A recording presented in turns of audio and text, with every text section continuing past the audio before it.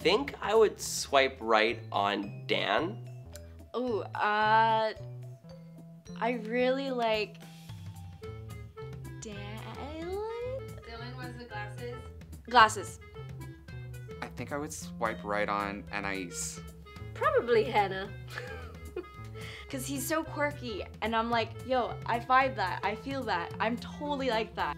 Because he's like, I mean, like, not the weird childishness. Right from the beginning, she's just not having any of it, and she can just smell, like, the pretension that's happening and the jokes. She seems to be the most real so far. He still has, like, that goofy sense that he wants to go and be immature, but still, I mean, he could grow up too.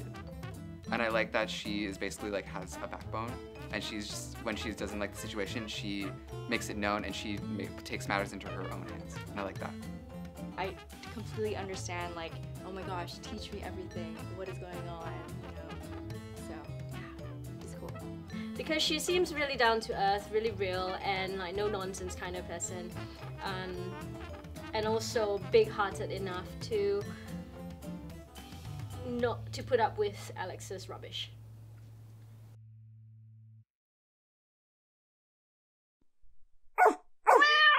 Don't tell me what to do.